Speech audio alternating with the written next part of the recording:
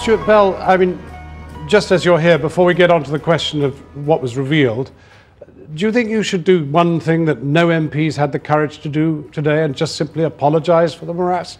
Well, there are 646 MPs, 646, 4 years, 1.2 million documents have to come out. And they were supposed to come out in July. They're being leaked a little bit earlier.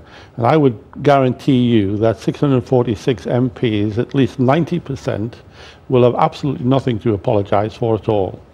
And I think that it's unfortunate that certain MPs, 13 today, another 13 maybe tomorrow, maybe on Monday, selective leaking of probing is not really appropriate for our democracy. You won the court case to get these documents published, but of course, if the government had had their way, they would still have been redacted. Great chunks of it blocked out. We would not have been allowed to see that the Prime Minister, for example, as I put to Harriet Harman, we would not have identified who he paid his cleaning money to. Well, exactly. And if the government had had its way, we would not have even seen any of these receipts at all, redacted or otherwise, because that's always been the attitude from the House of Commons officials, is that we, the public, have no right to know what our elected officials do with our money and supposedly in our name. It's our money, it's taxpayers' money. We need an account of it. Yes, but there are two laws of the land. One is the Data Protection Act. One is for the rest of us. Well, that's a nice little debating point, Heather, and I do congratulate you. You've done a very good job as a campaigner, and that's to your credit.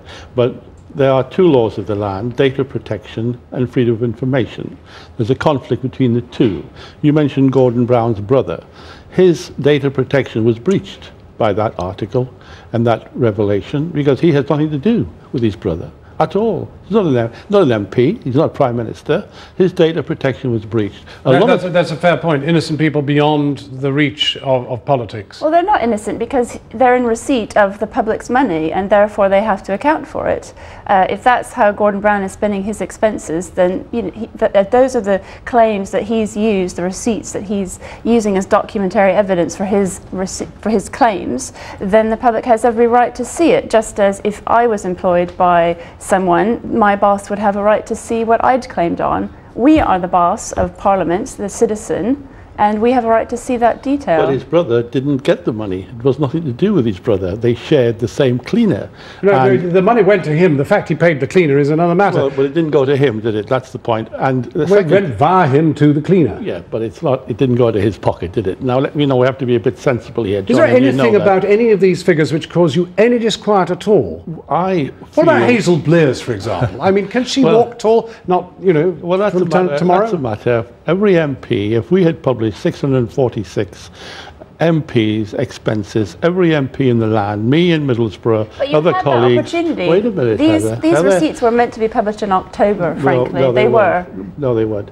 And it's really only the House of Commons to blame for the fact they've created a black market for what should be public information. Well, the information was being published on time, due course, 646, 2.1. Let's be quite clear. If she wasn't here, if she didn't exist, you wouldn't be sitting there having to answer these questions. The conflict between the Data Protection Act and the Freedom of Information Act was resolved in the courts. That is absolutely right, and I have no objection to Heather being a campaigner and bringing this before the courts. We have to live with this.